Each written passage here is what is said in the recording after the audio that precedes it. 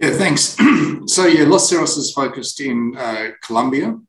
We're focused on the Mid-Colca Porphyry Belt. Yeah, next slide, please. It's an area that has a lot of significant discoveries, and I'll show you that on a map shortly. On this slide, the only two things I really want to draw your attention to is the EV per resource ounce. It's incredibly low compared to our peers, and for those of you who use EV per resource ounce as a measure of investment opportunity, hopefully you see that as a significant opportunity for us. And the other point I want to raise here is in the shareholder base. You'll see there that we have North American institutions at 10%. We raised $20 million last year, and $10 million of that went to two tier one precious metal expert funds out of the US for roughly 5% each. So we have that North American presence in the share registry. Next slide, please. So as I mentioned, we sit on the Mid-Colca Porphyry Belt. That's that yellow strip you can see on the map there, and hosted by or surrounded by many multi-million ounce discoveries from Buritica in the north, which is truly a once-in-a-generation type discovery, an incredible discovery, through to La Colosa in the south. And the area that we're in is particularly dense for discoveries. We have two project areas, the Andes project and the Quinchilla project. The Andes project is all very early stage, so I won't talk about that much. It's the Quinchilla project that's seen the bulk of our attention over the last few years. And that consists of 2.6 million ounce resource, grading at a gram per tonne. And within that is the Miraflores reserve and the definitive feasibility study. There's about 460,000 ounces of reserve sitting there. And more recently, we revealed the Tesorito resource, which, depending on how you cut it, is 1.3 million ounces at 0.81 is one way of cutting it. And there's obviously significant opportunity in the Quinchilla area and, of course, in the Andes area. The Andes area is 9 times the size of the Quinchilla area, but very early stage. We're well funded. As I said, we raised 20 million last year. We still have around 14 million of that. So we're in a strong position. And we're very much part of the local community and part of the local economy. We're 130 odd people at the moment. 128 of those are Colombian. So it's just myself and the CFO that are not. So we're very much entrenched in the local community and a very experienced team. Next slide, please. So the main focus, as I said, is the Quinchilla project. The area on that map there where you can see the soil dots, that's all our ground there. So most of that map is our properties. You can see Miraflores roughly central in the image there. That's an 840,000 ounce resource. And within that is the reserve that I mentioned before. About 800 metres away from that is Tesorito. That's the at-surface porphyry gold discovery that's been the bulk of our attention for the last 2 years. As I said, about 800 metres apart, and about 2 kilometres to the northwest is Dos Quebradas, which is a 460,000 ounce resource sitting up there. You can see just in the distribution of targets of interest for the company that there seems to be this north-south trend defined by the Mamoto Fault Corridor. That seems to be a major plumbing system for the gold, and we are very excited by the number of targets we have in the area. From Chuscal to the south, right up to Maricielo in the north. Next slide, please. So this is kind of like our trophy slide. I put this in here just to show that some of the drill intercepts we're getting in this Quinchilla area, this 3 kilometre radius area, particularly Tesorito and Miraflores, are globally significant intercepts, 629 metres at 0.88, starting on the surface. And if you look the fourth one down, 320 metres at 1.5 grams per tonne. And again, pretty much starting on the surface with 100 metres of that grading 2 grams per tonne. They're incredibly good results for a porphyry. And what makes them even more spectacular, particularly for Tesorito, is that it starts on the surface. So a lot of these 200 plus gram metre intercepts that we've got, and we've got many of them, pretty much start on surface, which is unheard of. Next slide, please. So let's dive a little deeper into the Quinchilla mineral resource. It's made up of those 3 areas, Tesorito with 1.3 million ounces at 0.81 using a 0.5 cutoff. There is another way of cutting that using a 0.25 gram per tonne cutoff, which obviously gives you more ounces. And Dos Quebradas, the 459,000 there, and the Miraflores reserve to give you a total of 2.6 million ounces at a gram per tonne. And the image there on the right is the optimised pit shell from which the 1.3 million ounces was generated. And within that is a starter pit. And I'll talk about that starter pit in a minute, because that creates quite an interesting permutation for us.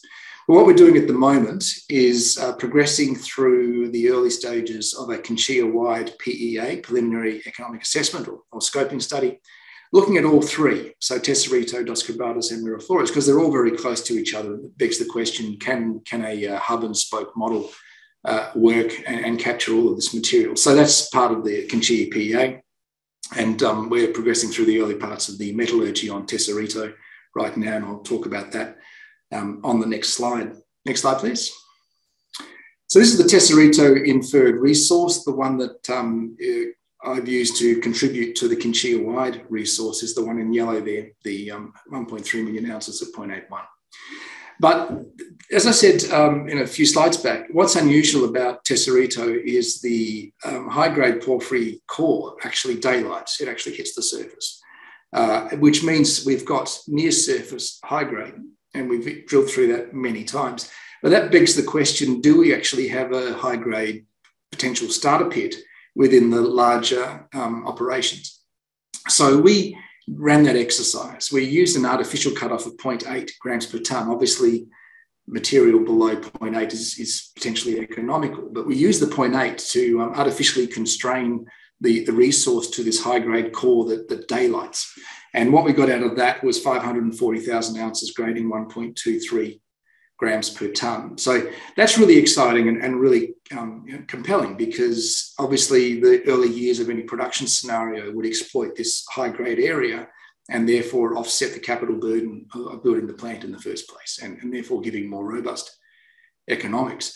What's also really interesting about this is that because we used a 0.8 cutoff to give the 540,000 ounces, that means the waste in this area is, in the most part, not waste. It's material between 0.25 and 0.8, or 0.5 and 0.8, which you would clearly not define as waste in an operating environment. You would stockpile that. So once you've broken the back of the capital costs, etc., in production, you would then start exploiting those stockpiles, because all you need then is to obviously offset the operating costs of processing that material.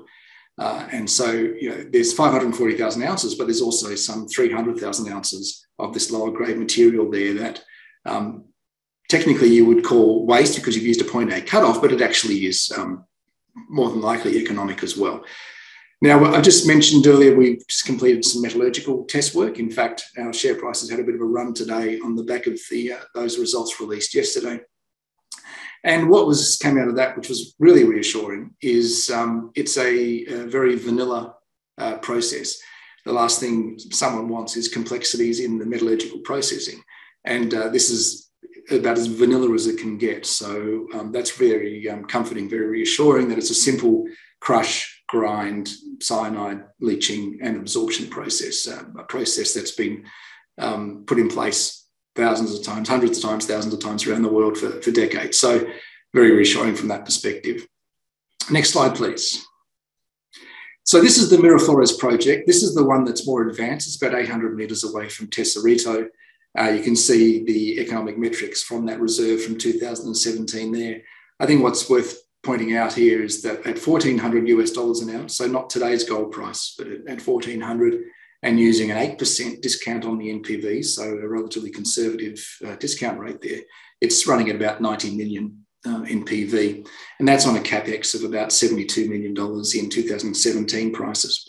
And you can see the all-in sustaining cost there as well. So it's a nice little project. It's sort of 40,000 ounces per annum type production. So it's not huge, but it's a nice little learner. And you also have to factor in that 800 metres away is Tesorito. Now, Miraflores is going through final drafting of submissions for the EIA, which is the last step in getting approvals to mine at Miraflores, if we chose to do so. Next slide, please.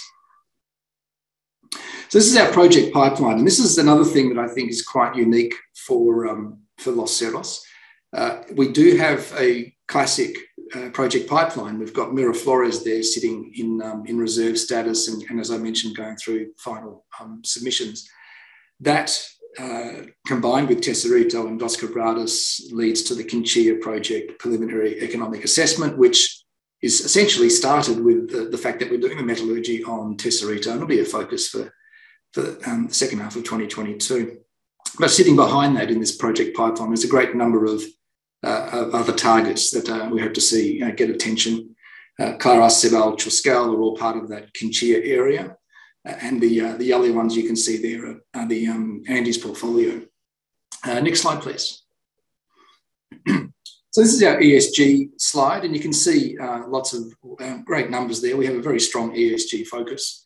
I think the most important one is the one I raised earlier, that essentially everyone in the company is Colombian and most of them live in Quinchilla, which means we're very much part of the local community and part of the local economy. And that puts us in very good standing with the local communities. Next slide, please.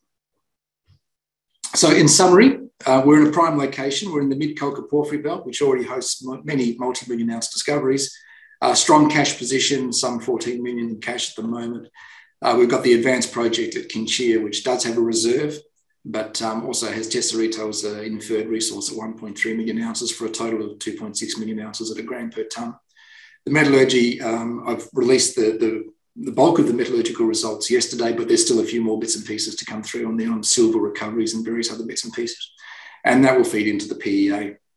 We have a strong ESG focus, and I look forward to talking more about that in coming months, as we have a few projects on the ESG front that are getting some steam behind them, and a very experienced board and a very strong local team. And that's essentially it. Thank you, Jason. We've got quite a few questions coming through here, probably through from quite astute investors, I suggest. So can you talk through there's a change of government, I believe. Can you talk through the implications of a new government for this project? Yeah. So President-elect Petro, he comes into power in August. So the elections were last month, and he comes into power in August. His views, as sort of communicated through the election campaign, are very heavily focused on environment, on ESG, which is, that's a contemporary view that most leaders have, and on lifting the living status, living quality of the most disadvantaged of the Colombian community. So that's the focus he has. And in terms of Los Cerros, I think our credentials on all three of those things is pretty strong. We are very contemporary, if not leading, on some of our ESG initiatives in the local area. And we obviously have a very strong environmental focus, and the fact that we are essentially entirely Colombian and employ a lot of local people, particularly out of difficult industries like artisanal mining and those sorts of things, puts us in a pretty good standing from that position. But of course, he has a very strong environmental focus. I think there's lots of people paraphrasing each other at the moment on limited knowledge of what President-elect Petro's government is going to be and how he's going to work with the Congress. I think at this moment, even though it doesn't really leave some concerns out there, some ambiguity out there, it's really a case of we just need some time to see how Petro balances the various priorities he's placed on his government for the next 4 years. In terms of us immediately, there are sort of three things that we're focused on at the moment. One is finishing the Miraflores studies and submissions, because that is an underground operation and relatively small scale, but also moving on this bigger Tesorito story and developing that side as well, which means also doing the PEA and those sorts of things to essentially de-risk the more advanced assets that we have in the company. And just on those Miraflores results, what's the significance and what's the read-through? On the Miraflores results? Yeah, there's a question here on the recent drill results. Okay, on the exploration results, I see. Yeah, so what that has told us, and this is an announcement that we put out to the market a few weeks ago, I think that's what the question is about. Essentially, what that has told us is that Tesorito and Miraflores, yes, they're 800 metres apart, and they probably are part of one system at depth.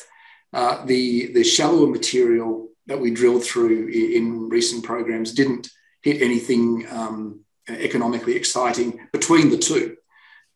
Perhaps there is connections between the two at depth, but where we drilled through, there wasn't particularly anything compelling there. But what it did do, and this is quite interesting, is it actually continued drilling past that zone between Miraflores and Tesorito and went under Miraflores. And we hit breccia, which is the unit that hosts the Miraflores gold.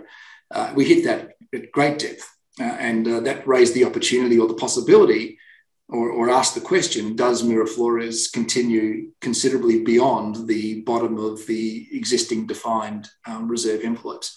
And we're testing that right now with a drill hole as we speak. And there's just another question here, kind of what's the focus for the next 1 to 5 years?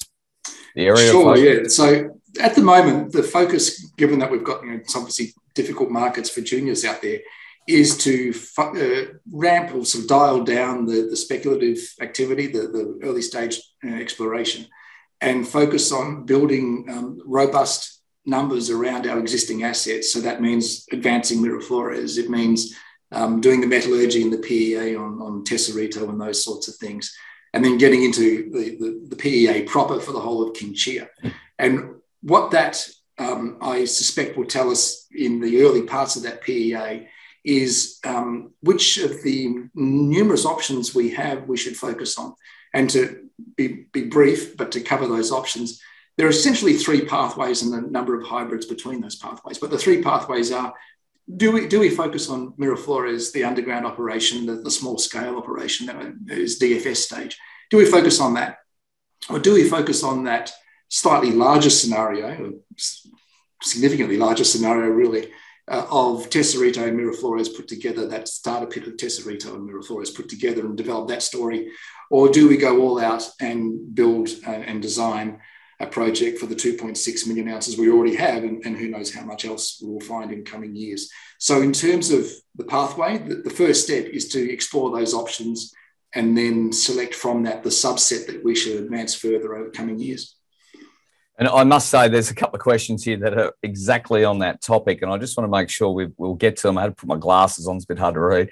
What will be the next exploration target? Any priority targets going back to Miraflores and others, or the pink blob between Miraflores and Tesorito? Yeah, the pink blob is the one I was talking about before, so I think I've covered that. No, look, I think we are conducting a geological review right now. So we're looking at all the data, because obviously it's moved on dramatically over the last 2 years with 5 rigs running continuously 24 hours a day for 2 years. So lots of data to assimilate. If you ask me personally where I think the exciting targets sit right now, I think Sebal and Chuscal have not been explained, I guess is the best way of putting that. There's fantastic smoke in the drilling results, and the surface footprint is quite exciting, but we haven't actually explained why they're there. We haven't found the causative porphyry in either of those, and they're particularly compelling. But really, they're compelling to me because we haven't done the same in-depth exercise of the 5 or 6 other targets that we have in the area. They might be equally compelling once we've done this geological review. And kind of news flow moving forward, what can shareholders expect? Yeah.